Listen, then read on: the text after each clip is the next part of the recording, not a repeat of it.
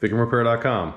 We're all in this together. Hi, Ed here at FICM Repair to talk about a very common question that we get, like all the time.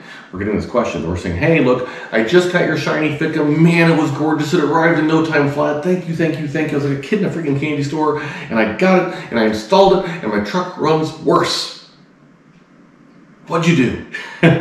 Well, we're human too, we made mistakes. Let's talk about it. But probably what happened is these three plugs, they are a booger to get in.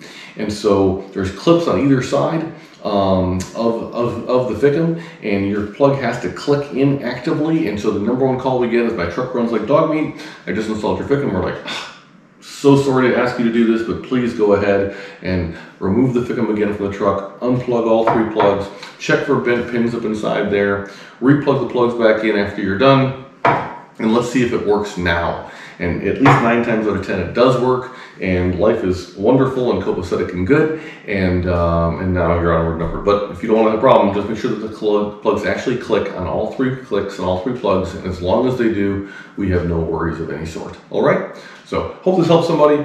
FICMRepair.com. We're all in this together. Thank you.